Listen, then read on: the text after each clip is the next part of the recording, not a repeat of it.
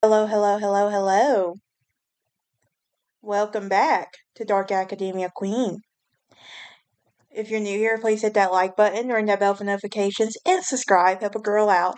Um, this I do have 4 other podcasts, and I also work 2 jobs. I'm also in school, so I'm doing everything I can just to keep the hype going. But today we're going to be talking about a very known place, and if you clicked here, you probably want to know why I say that. Well, this this is our 39th episode and everything, but I do have something special planned for the 50th episode, so tune in. Hopefully you're still with me by the time this comes to an end. But if you but today we're going to be talking about the Tower of London at night. Tower of London. Well, the Tower of London has a long history of torture and execution and that spans for more than 900 years. And the most famous of the many ghosts that live here are Anne Boleyn, the wife of Henry VIII. Now I could do a whole episode on that one separately, but for time's sake, we don't have time to do a whole episode on just King Henry VIII and that whole scenario. But I do remember divorced, beheaded, let's see. Divorced, beheaded, died. Divorced, beheaded, survived. That's literally like the one I was in my one of my history classes. That's what my teacher literally told us to remember and everything to how we remember the wives. But anyway, Anne Boleyn she was beheaded in 1536, and she was the headless body. And you can apparently her headless body has been seen walking the tower corridors.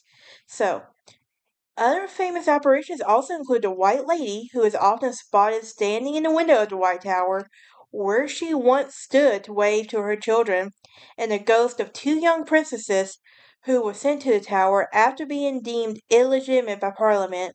It is also believed um, that the princes were murdered by order of their uncle, the Duke of Gloucester, and that they are said to be seen holding hands and looking afraid. So, let's do a brief history, okay?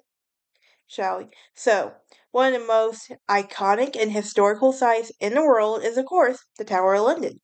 And it was not just the backdrop, but the lead actor in so many of the most momentous events in British history. Now, we can explore a lot of the fascinating history, but I don't have the time for it and everything, but so we're going to focus on this one. But anyway, but this long and fascinating history reveals many characters as well. From Anne Boleyn to unexpected like spies, trolls, thieves, and polar bears. Now, here, authors and historian Tracy Borman would investigate the Tower of London that was founded by William the Conqueror after his famous victory in Hastings in 1066. So, using part of the huge defensive Roman wall, known as the London Wall, William's men began building a mighty fortress to subdue its inhabitants of London. A wooden castle would be erected at first, but that was built in 1075 to 79 and will focus on the gigantic keep or Great Tower, which formed the heart of what was the 12th century, became known as the Tower of London. Although it was built as a fortress and a royal residence, it was long before the tower took on a number of other more surprising roles. In 1204, King John would establish a royal menagerie here. So, and also upon losing Normandy, that year he also had been given the bizarre consolation prize of a 3 crate loads of wild beasts.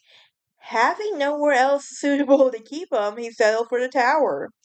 But John's son, Henry III, would embrace the aspect of the tower's full with enthusiasm, and it was during the reign of the royal menagerie that was fully established. The most exotic of all was Henry III's animals that was a pale bear. Um, and it was a gift from the King of Norway in 1252. Now, 3 years later, the bear was joined by a beast. Was a beast that was so strange that even a renowned chronicler Matthew Paris was at a loss for words. He could only say it was eat and drinks with a trunk. Now, we'll probably talk about elephants at this point, right? I think we all can realize that. But England had welcomed the first elephant, and that was right. Since the invasion of Claudius. It was during the 13th century that the tower embraced another function that might not be expected of a fortress, and is determined to keep the production of the coins under close control. Now, Edward I would move the mint here in 1279, and his choice was inspired for need security. And after all, the mint workers literally held the wealth of the kingdom in their hands. And it was so successful that the operation here will remain here until the tower shut down in the 18th century. Now at around the same time, the mint was established. The tower also became home to records of government. For centuries, the monarch had kept these documents with them whenever they travel, but the growing value forced them to be stored in permanent and very secure space. And during Edward's I's reign, the tower became a major repository for these records. Purpose built storage for the records were also provided there, and so they completed a space where weapons, gunpowder, prisoners, and even royalty. And that's what it meant. They will remain there for many centuries to come. So what about the rebel invaders? Well, it is said that he who had the Tower of London um, was the key to the capital, and it is the reason that it was always the target for rebels and invaders. Now, one of the most notorious occasions was the Peasants' Revolt in 1381, which was prompted by the introduction of a new pole to attacks by Richard II's government, and under the leadership of the charismatic Walter Tyler. In June 1381, 20,000 rebels would march onto the capital and head. That's it. That's like 1381 and 2020. I'm gonna go 1381. I think that's what I said. But we all know what happened here in the US in 2020. But anyway, um, but in June of 1381, the rebels would march onto the capital and they're headed straight for the Tower of London. And the king agreed to meet them, but as soon as the gates were opened to let them out, 400 rebels rushed in, ransacking their way to the innermost parts of the fortress, and they would reach the second floor of the White Tower and burst into St. John's Chapel, where they were found to despised Archbishop of Canterbury, Simon Sudbury. Archbishop of Canterbury. That just sounds fun to say Canterbury. Anyway, without hesitation, they would drag him and his companions to Tower Hill and butcher him. It took 8 blows of amateur executioner axe to sever the head of the Archbishop, and which was then put upon the pole of the London Bridge. So, meanwhile, inside the tower, there was a mob that had ransacked the king's bedchamber and molested his mom and her ladies. And the contemporary chronicler John Frosenet described how the rebels arrogantly laid and choked on the king's bed, while several asked the king's mother to kiss them. Still from the more decisive action, her son rode to meet the rebels and faced them their leader, Wat Tyler, who was slain by the king's men. With charismatic presence, the rebels lost the will to fight and returned meekly to their homes. So this is a site for great mystery. So, despite such dramatic events as this, the Tower of London's history has a prison that has always been the most fascination. Between 1100 and 1952, 8,000 people, give or take now, they were incarcerated within the walls for crimes ranging from treason to conspiracy to commit murder to from that to sorcery. Now, one of the most notorious involved was the Princess of the Tower. Upon the death of Edward VI, wait, yeah, Edward VI. Or is it Edward IV? Let me Google that real quick.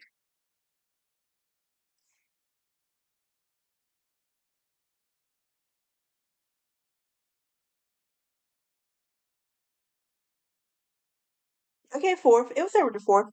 Okay. I get those two mixed up, so I had to make sure I was doing making it correctly. Anyway, around Edward IV in 1483, his son and heir Edward was just 12 years old, so he was appointed to his brother Richard, the future Richard III, as Lord Protector, and Richard wasted no time in placing the boy and his younger brother Richard in the Tower, ostensibly for their protection. What happened next might have been the subject of very much intense debate over time. So, it is now widely accepted that sometime during the autumn of that year, two princes were quietly murdered, at whose hands it will never be known, and the prime suspect has always been Richard III, and who has invalidated his nephew's claim to the throne, and has himself crowned the king in July 1483.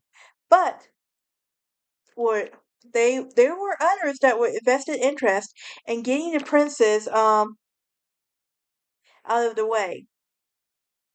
The two princes had apparently disappeared without a trace, but in 1674 a remarkable discovery was made at the Tower of London. Then King Charles would order the demolishes of what was remained the royal palace in the south of the White Tower, including the turret that had once contained a privy staircase leading to St. John's Chapel. Beneath the foundations of the staircase, the workmen were astonished to find a wooden chest containing two skeletons. They were clearly the bones of children, and the height coincided with the age of the two princes when they disappeared. Charles II eventually arranged for the burial in Westminster Abbey. They lie there still. And there was a brief interruption in 1933 when re-examining provided compelling evidence that they were the two princes. Now, the controversy surrounding their death reignited by discovery of Richard III's skeleton in Lassiter in 2012 and showed no sign of abating. So, let's talk about the executions and the imprisonment now. So, the Tudor period, we all know what the Tudor period was, right? Yeah, there was the War of the Roses and all that. There was the Tudor period and everything. So let's make sure we have our history correct on that. But the Tudor period witnessed 4 victims of the royal wrath more than any other. This was an area which staggering number of high-profile statesmen, churchmen, and even queens went to the block, and the fortress came from an epitomize the brutality of the Tudor regime and its most famous king, Henry VIII.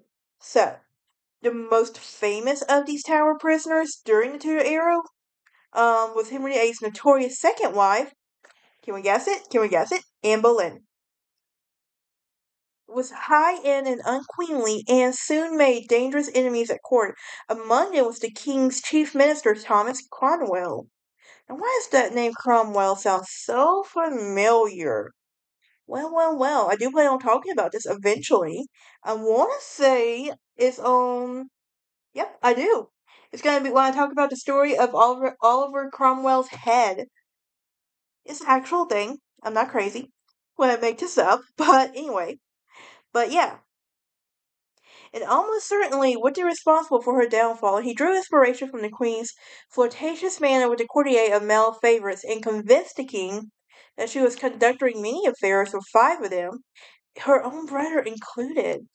So, what were the final days of Anne Boleyn? Where did she die?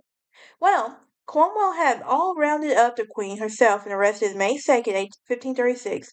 She was taken by barge to a tower, stoutly protesting her innocence all the way, and incarcerated in the same apartment that many refurbished for her coronation in 1533.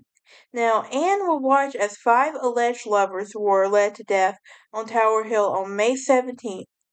2 days later, she was taken from her apartment to a scaffold, and after a dignified speech, she knelt down in the straw, closed her eyes to pray, and with a clean strike the executioner served her head from her body, and the crowd looked on against the fallen queen's eyes. The lips of continued to move, as if they were a silent prayer, when the head was done.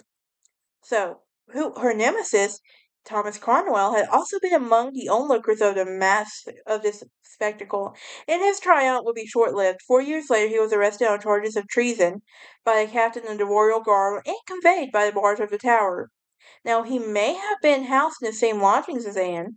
and kept the night before his execution. Wouldn't that be luck as well? And ironic at the same time.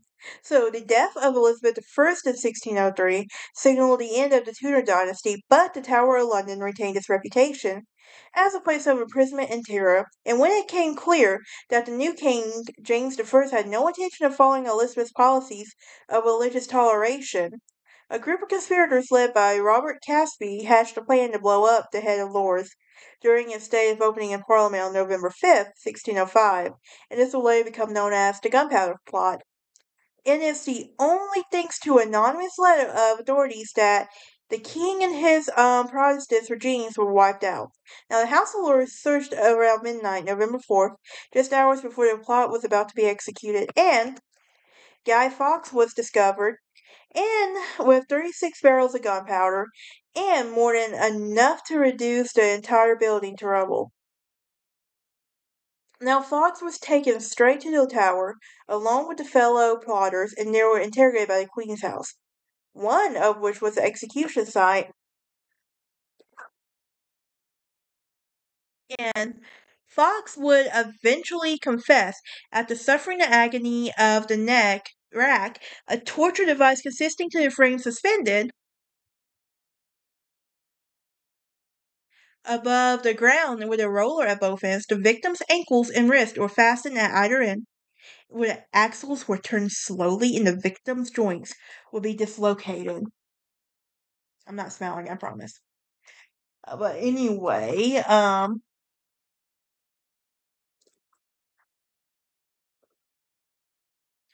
anyway, I lost my point. Oh yeah, the victim,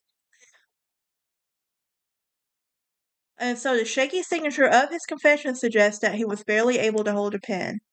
So, and he and his fellow conspirators met a grisly traitor's death at Westminster in January 1806. It is said that the gunpowder which they had planned to use on James regimes was taken to the Tower for safekeeping. So, what if this plot had succeeded? Well, Tower of London was again the center of action during the disastrous time of James's son, Charles I, reign of in which country will be led into a civil war. And after Charles's execution, you remember that name Thomas Cromwell? Well, Oliver Cromwell would order destruction of the crown jewels and the most potent symbols of the royal power, almost all of which were melted down to the Tower Mint. But upon the restoration of monarchy in 1660, Charles II commissioned a dazzling new jewels that have been used by the royal family ever since. And they are now the most popular attraction within the tower. So the crown jewels, although Tower of London has fell out of the use of the royal residence, it has remained a key for the nation's defense. The Duke of Wellington now was constable in the tower during the mid-19th century, stripped away many of its non-military functions, notably the menagerie, and built an impressive new accommodation for its garrison, which became known as the Waterloo Block. Now, this is home to the crown jewels as well. So, what happened to the crown jewels during World War II? Well, by the dawn of the 20th century, it seemed that the Tower of London role and fortress as a prison was a thing of the past, but the advent of the two world wars would change all of that. One of that was the notorious prisoner Adolf Hitler's right-hand man, Russell Hess, who was brought to London in May 1941. After landing unexpectedly in Scotland, possibly on a peace mission, he was kept at the Queen's house at the Tower and spent his comfortable 4 days there before he was transferred to a series of safe houses. So, was Rudolf Hess the last prisoner to be kept at the Tower of London? It is often surprising to find that the Tower of London was still performing its age-old role as late as the Second World War, but contrary to popular belief, the last prisoner to be incarcerated there under very unusual circumstances, and even later, it was Churchill, who ordered Rudolf Hess to be sent to the Tower of London after the Reich Minister's rather surprising arrival in Scotland on May 10th, 1941. but he only remained a prisoner there until May 20th. And it was actually 11 years later after that the Tower of London opened its doors to its final inmates. So, who were the last prisoners? Well, it was the infamous Cratrons. Although notoriety in which was the reason for them being put in the tower. Indeed, it was the 1952 Reggie and Ronnie crime spree, who barely began, but they were nevertheless on the run from being drafted into national service, having been called up to serve in the Royal Fullisters. They frequently deserted their regiment and recently gone absent without leave. During the most jaunt, they were also able to recognize by a policeman and who attempted to arrest him and beaten him for his troubles. The Crays, however, finally overpowered and were charged with assaulting a police officer before being handed over to their unit. And at the time, the tower happened to be a home to the barracks of the 1st Battalion, Royal Fusiliers, the London Regiment. So the Cray brothers were duly carted off to their barracks and imprisoned there, marking them as the last inmates of this celebrated gaol. So, not that they enjoyed that place long before they were shipped off to Shepton's military prison for a month to await a court martial. So, what about the Tower of London today? It remains a very much living fortress. It is adapted a chameleon like to its changed circumstances, while preserving centuries of tradition. It is still home to the royal famous yeoman warders, or beeffitters, as well as to ravens, and at least a dozen of which must stay within the bounds of the fortress, or legend has it the monarchy will fall. In 2014, the mark of the centenary of the beginning of the Fourth World War, the tower's moat was built, and there was around 800,000, give or take, ceramic poppies, each of which representing a British or colonial military fatality during the war. So, in blood-swept lands and seas of red rapidly became one of the most iconic landmarks in London. It is visited by millions every year from across the world.